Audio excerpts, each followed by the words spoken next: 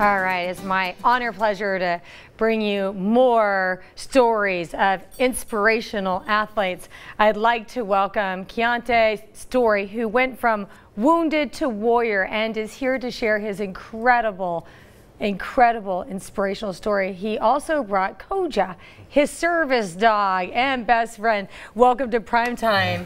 Really, thank you for taking the time out to be here today and to bring your cute dog. I don't know if we're going to get a shot of your dog here. Just a beautiful, beautiful animal, and she's so good. He. Yeah, he's sleeping. He's a service dog. So tell us about your very special, inspirational story. I was actually, I guess I'll start from the time I was injured. I was injured in 2010 of September, doing a patrol with my unit. Also, I'm a former Marine, prior service. We were out doing patrol. Is this September 2012? 2010. Oh, 10? Okay. Yes. Doing a patrol, and there was an IED, improvised explosive device, in a compound, which is, it was pretty much in the hallway, entrance of the building. And about 12 people stepped over this IED, and I was actually at the doorway with my junior Marine.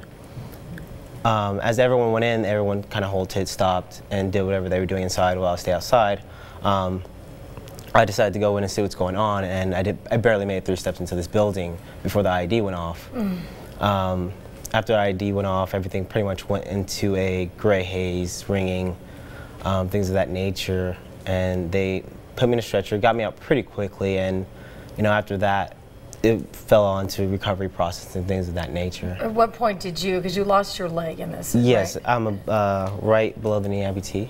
That was at site. It was lost at the site. Did you realize that right away, or did it take you a while to realize you lost your leg? I realized it pretty much after a while. I didn't want to put myself into shock, so I gracefully looked down really quickly and kind of just glanced at it, but I knew I was an amputee at that point. So.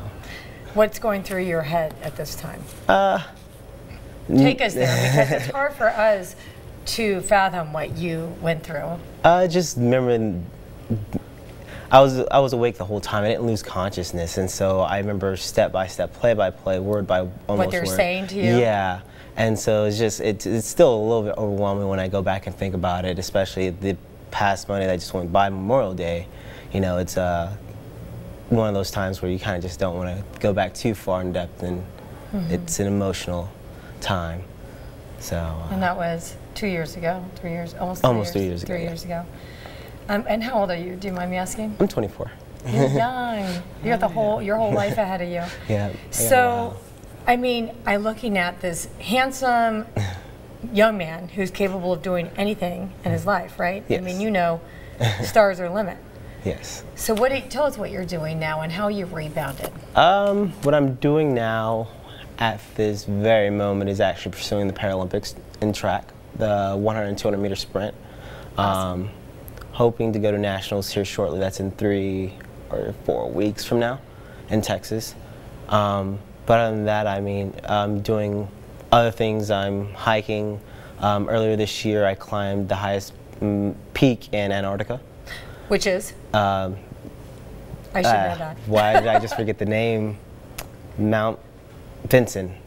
Good for you. How long did it take you to do that? That was, overall I was gone from the U.S. 3 weeks, and that was about a week and a couple days. Okay, people with both legs would have a hard time doing that. Yes. That's an incredible story. Yes. So what are you doing? Always like setting new goals, new challenges for yourself? Pretty much anything that I find interesting to do, and that seems it would be inspiration to others, and also just another way to challenge myself. I find entertainment just trying it out. They asked me if I wanted to do that mountain. I was like, sure. Didn't know anything about the mountain. I didn't know what. Yeah, it was. Was it no molehill? Yeah, was it? No. It was a mountain. It was a big mountain. It was pretty tough. So now you're doing track, and you're going to compete. Were you interested in track? Did you compete when you were in high school before this? No. I competed in track as of last year, Endeavor Games, if I'm correct. No, last year was actually Paralympics. Paralympic trials was last year, and actually it was able to make it there. But before that, I actually started after my injury, found a good coach out here, and continued just training with the coach, and just just moving forward. And that's all you can do, right? Yeah. Is you're moving forward, Just and you're moving forward. making. I mean, hello, you did not let that really bad nightmare day that changed your life change your life for the worse. You're making the best of the situation, and you're making your life better than most people I know that have everything, right? Yes. And they don't do anything with their lives, and you're doing great things with your life. Yes. So, I mean, I'm so honored that you're here, and you're such a great inspiration to everyone who's watching. Thank you for having me. You know, let me ask you. So, you've got this competition, and I know you're gonna do well. And if I had to put my money, I'd put all the chips with you, buddy. Oh, put it all on me just I yet. would. Not just yet. I don't care. Okay. So you won me over, but let me ask you this: looking into your life, and you set these goals. Where would you like to see yourself in 10 years, 5 years? In 3 years, I would like to hopefully make it to the Paralympics for track. But beyond that, I don't really look that far ahead. I kind of just look at day by day, step by step, baby steps. Is there a career or something that you're interested in? Hopefully make it, to the agent position in the FBI. But if not, I mean, I like animals. We got some hookups in the FBI, buddy. And so I also like animals, and pursuing the veterinarian field also. So something entertaining. See, that's what I'm saying. You have a lot of people who will support you and open doors for you, right? Because you see a guy that's a go-getter, and you're brave and courageous, and just, you're amazing. Yes. Amazing, strong man, really. Thank you. Talk about a great human spirit right here, folks. Thank you. Doesn't get better than this. Thank you. Is there like a message you want to send out to our viewers before we sign off? Pretty much just through the stuff that I've been through lately and daily, just to never really give up, never, you're going to go through those hard times, and you're going to go through the ups and downs, and sometimes you're going to get to that point where you feel like, I'm done, I don't want to do it anymore. But you really got to look deep and down, really dig deep and see that, you're worth a lot more than what you think you are, and you can do great things to inspire another person. That's really all that matters. You inspire one person, it's like a wildfire after that.